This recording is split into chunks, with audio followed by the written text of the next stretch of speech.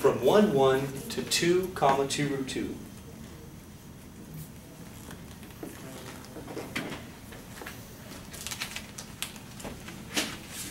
You ready for this one? I hope so. Well, I want you to help me. I want you to tell me what I should do first. If I'm trying to find the length, what should I do first? Take the derivative. Very good. Take the derivative. Am I worried about changing this into certain terms? Like, do I want to change it into terms of y or x depending on length? The length seems the same no matter whether you have this in terms of x or in terms of y, so it really doesn't matter. I'm going to show you in a little bit that it's going to come up with the exact same measurement, either way that you do this. Okay?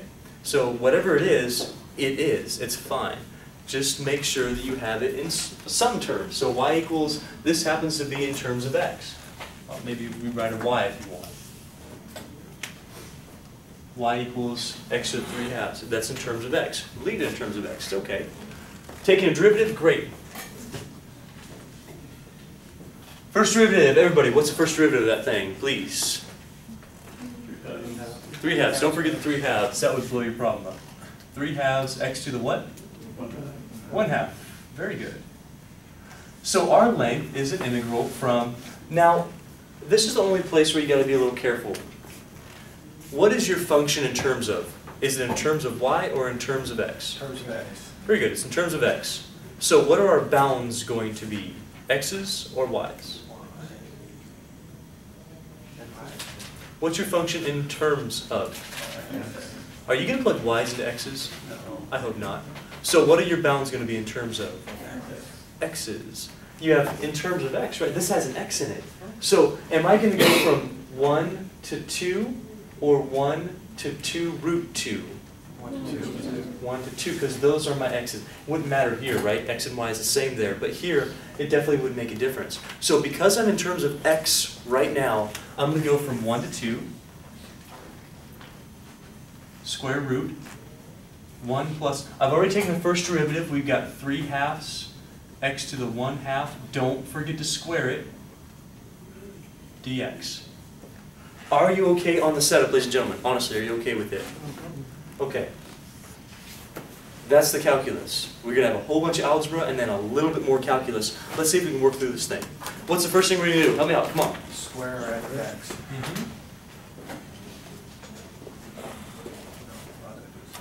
Pretty sure that's going to be what? 9/4 x. I like it.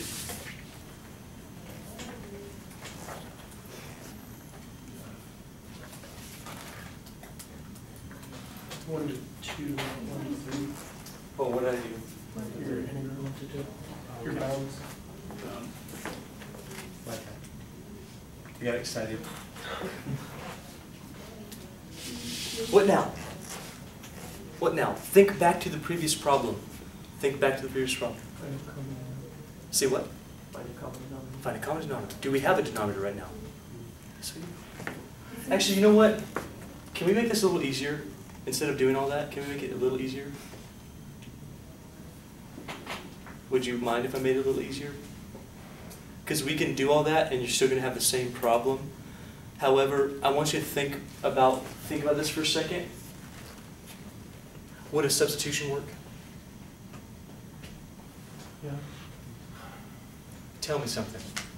What's the derivative of this whole thing right here? 9/4. Do we care about constants when we're doing substitution? So would a substitution work? So don't forget about substitutions, that's going to work. If you found the common denominator would work out, the common denominator is 4, what you're going to get is 4 plus 9x over 4, that would be the square root of 2, but you're left with 4 plus 9x. You're still going to have, think about that for a second. Please just think through this in your head. If you find a common denominator, you have 4 over 4, write it if you want. You have 4 over 4 plus 9/4, right? You have that. When you do this, you're going to have 4 plus 9x over 4. You're going to be pulling out a 2 right there. You clear on that one? You're still going to have the 4 plus 9x in there. You're still going to need a substitution where you have to have a constant of 9. The 9 is going to be somewhere in this problem as well. So we can do a substitution now. It's going to work out exactly the same. Exactly the same. You want to see the substitution, or you want to do it the other way? You're going to have a substitution either way. Do you see why you're going to have a substitution either way? Yeah. Let's do substitution. I think so. Shouldn't it be 2 root 2 instead of 2? Well, explain to me why that's not the case. Someone else explain why I have a 2 and not a 2 root 2. Because the 2 is the x and it's in terms of x. Very good. Did that make sense?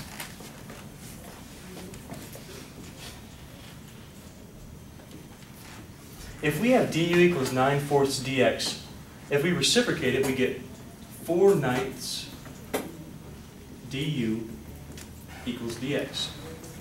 Well, let's keep going with that. That's great. We got 1 to 2. We've got, what was our u? Use the whole thing. So what's our integral become if I take u to be 1 plus 9/4 x?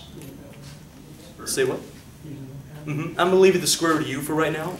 But we have the square root, just so you see where it's coming from, the square root of u, that's our entire u from right here.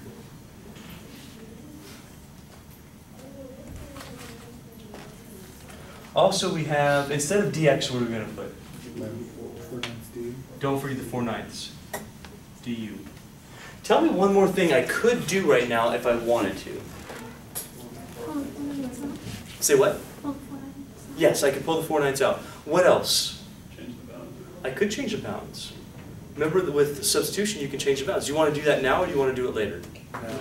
If I don't change the bounds now, if I leave it 1, 2, notice I will have to plug this back into u before I evaluate. Do you remember doing that? So it's one or the other. You either leave it like it is, which is kind of not correct because you're saying x's and u's, then do the whole integral and then plug this back in, that's okay. Or you can change bounds now, and we're going to change 2 and 1 to something else. Let's try that. So changing bounds.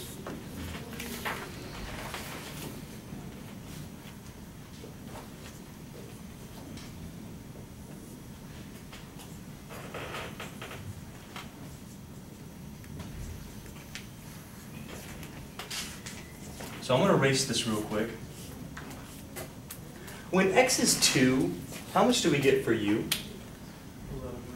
11 over 2? Okay. Let me get a double check on that as well. 11 over 2. Yeah. How about when x is 1, how much do we get? 13. Perfect. Make sure these go in the right spot.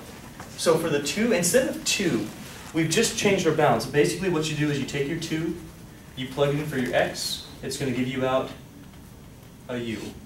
So our 2 became 11 over 2. Same thing here, we plug in our 1, gives you out a u. Our 1 became 13 over 4.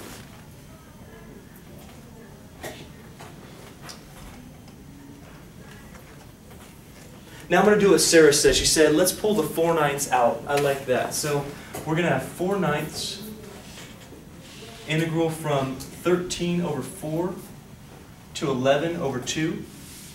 And I'm going to do what Joe said, which said change the square root of u to u to the 1/2 du.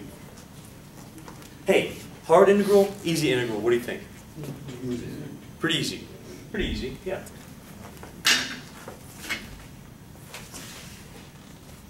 So we'll have the 4/9, but don't lose that 4/9. We have u to the 3/2 over 3/2. I'll evaluate in just a minute. Notice that we add 1 to the 1/2, you get 3/2 over 3/2. Be careful on making this a little bit prettier. You'll have 4/9 times 2 u to the 3/2 over 3. Still okay getting that far? Now, we're going to have 8 over 27.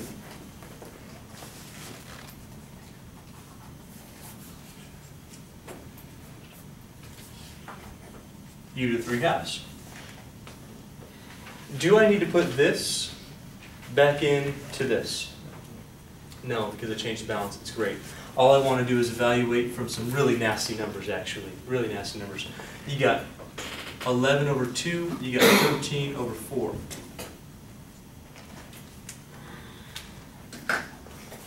Whew.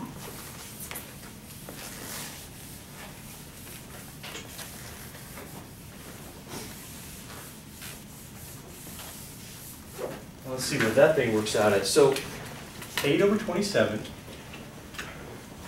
What do you say we leave that up front and don't deal with it for right now? Let's just plug in 11 over 2 to the 3/2. And 13 over 4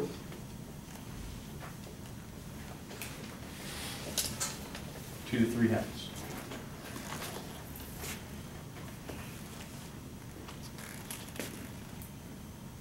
Still okay with it? I'm not. It's horrible. It looks ridiculous. Oh man. Well, now we get to do 11 to 3/2 over 2 to 3/2. We get to do 13 to 3/2 over 4 to 3/2.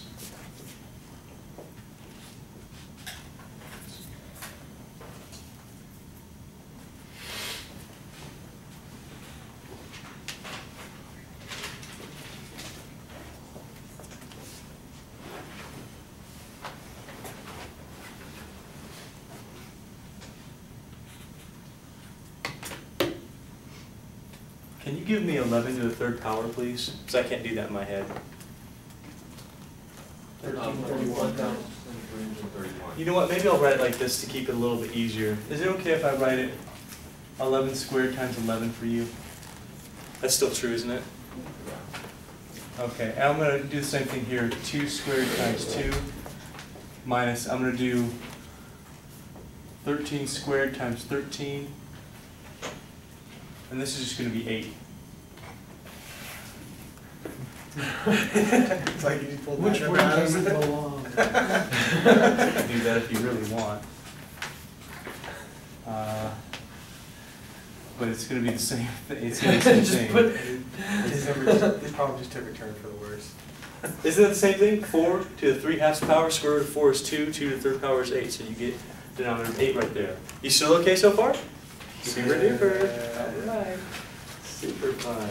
Okay, let's see here. So we have 8 over 27. We've got 11 root 11 over 2 root 2. We have 13 root 13 over 8. Awesome, awesome. Still very cool. How do you get those together? You do. Probably the first thing I would do is just deal with this root 2. Rationalize that. If I rationalize, I'll multiply by the root 2 over the root 2 and also 4 over 4 to get a common denominator of 8. So I'll show you what I mean by that. Fancy math, I suppose, but still basic algebra.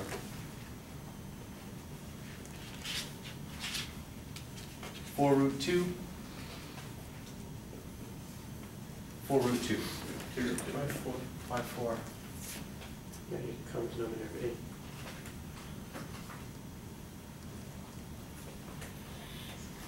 I think that will. Hang on.